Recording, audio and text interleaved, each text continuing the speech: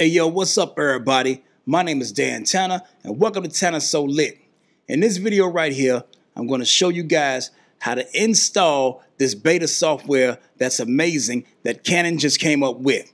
With this beta software right here, man, this eliminates all the cam links, all the video capture cards, and all that mess. And you can use your DSLR like a webcam. He ain't lying. So enough of me yapping. It's time to make it happen. Let's go. I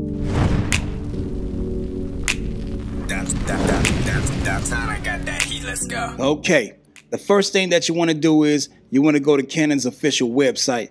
The link will be below in the description. Now on the website, you're going to see EOS Webcam Utility Beta. Now you want to scroll on down to where it says select your model. So whatever Canon that you have, go ahead and select it. But if you have something like a T3i or a T5i like I'm using, you go to EOS Rebel T6i. Click on that.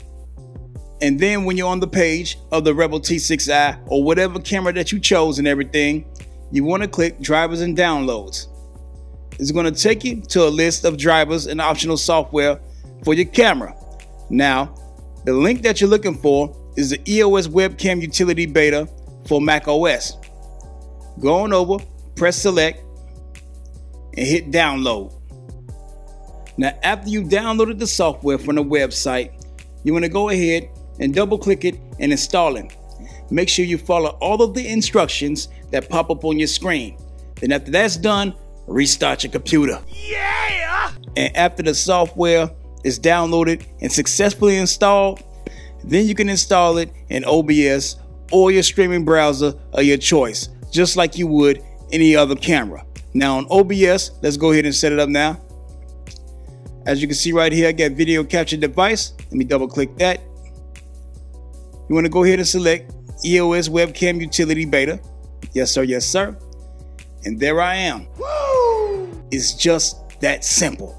And special note, before you go ahead and go willy-nilly and everything, just keep in mind this is a beta software. So sometimes you have to close down the EOS utility, not the web utility, but the regular utility and everything, to where you get your settings and everything. You're gonna have to shut that all the way down and it sometimes restart your computer, because this is the first beta of this software.